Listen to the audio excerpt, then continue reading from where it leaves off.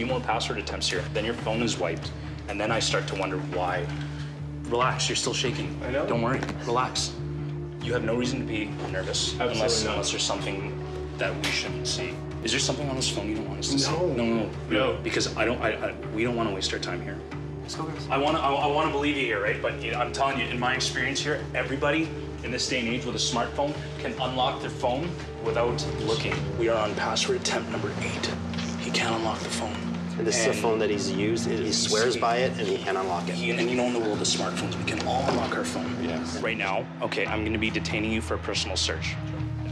So the personal search was concluded. It was non-resultant, means we didn't find anything. He's free to leave.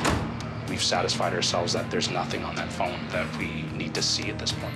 I can say the first time I've run into somebody who seems to forget his password at the most convenient time